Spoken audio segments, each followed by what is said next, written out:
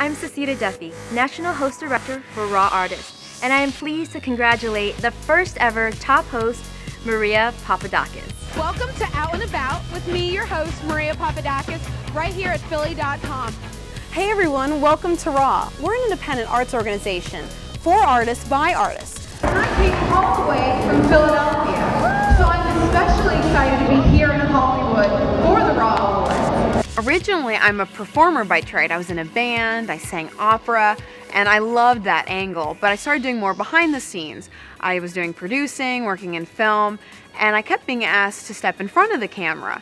And so kind of by accident, it turned into this amazing journey where I started doing hosting and then brought me to Raw. It brings people from all over together to support art.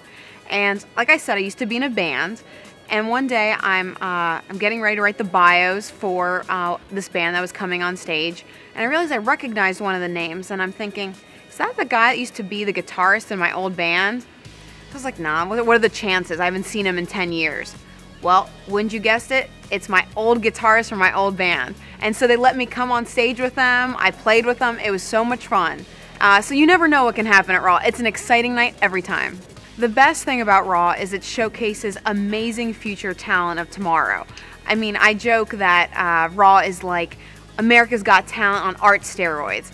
I mean, it's just full blast and the best and the brightest future stars of tomorrow. So for me, it's really exciting every show we have, seeing these amazing talent walk through our door and then watching where they go on to. It's really exciting. Originally, when I started doing Raw, I used note cards. Of course, you need to know the name of all the amazing artists, but I wrote their stories down and made sure I had everything perfect. But I noticed I started getting so excited and engulfed about all of our artists that I basically memorized their bios by the time the show happened. So I don't even use note cards anymore. I'm so excited to tell their story. And people are always shocked you don't use any note cards. And it's such a fun experience, the show. The crowd gets involved. I talk to the artists. I get them all involved. And it really becomes just a fun, improvisational, exciting night.